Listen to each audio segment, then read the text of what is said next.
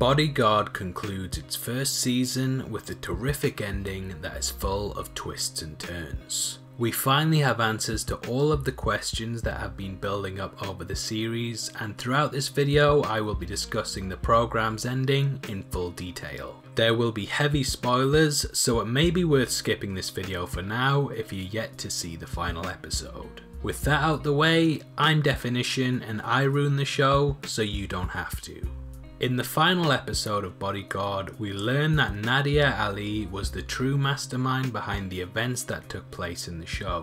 After David prevented her suicide bombing in episode 1, Nadia enacted a plan to ruin his life and get revenge. David unwittingly showed her pictures of his family in episode 1, and this is how the villain was able to organise an attack on his children's school. She was also able to build a multitude of bombs before her incarceration, including the bomb at St. Matthew's College and David's suicide vest. With the help of Luke Aitken, who had his own reasons for assassinating Julia, she was able to bring her plan to fruition. When asked why she carried out this merciless destruction of David's life and the British government, Nadia stated that, "He thought so little of me.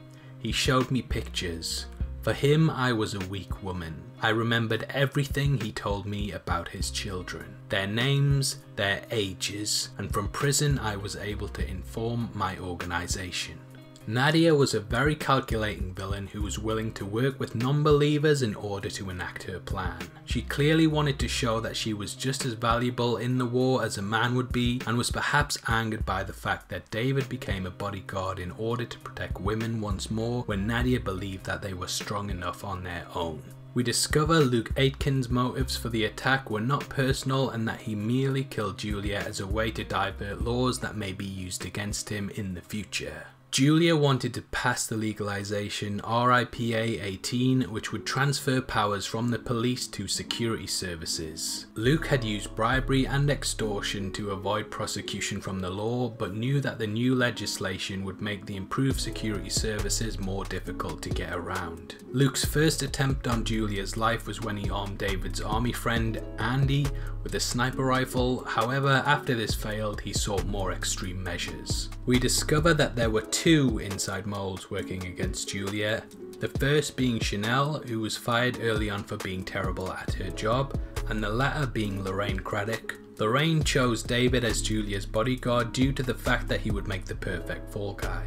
Lorraine shared Julia's itinerary with Luke so that he could place the sniper Andy on the route her car would travel and also help to arrange the bombing. In the bombing, we learn that Tahir was an unlucky bystander who just happened to be in the wrong place at the wrong time, but this provided the perfect cover for Craddock whilst also putting suspicion towards David. Chanel would later lure David into a trap by providing information on Luke, and this all tied into David's master plan to clear his name. Whilst David's plan could have been executed better, the character still managed to clear his name by the show's close. Strapped with a suicide vest and dumped into the street, David had become the perfect fall guy due to the lies that he had told about knowing Andy.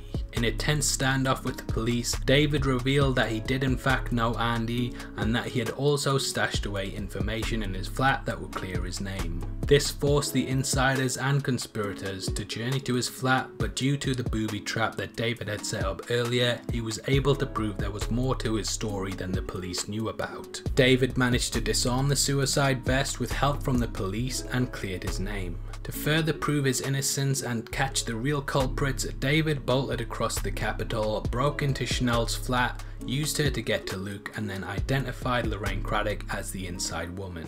David cleared his name and the three culprits were jailed. The PM was forced to resign due to information that Julia possessed on them being leaked by Anne Sampson, and Mike Travis remained in government to kick RIPA 18 into the long grass, putting power back into the hands of the police.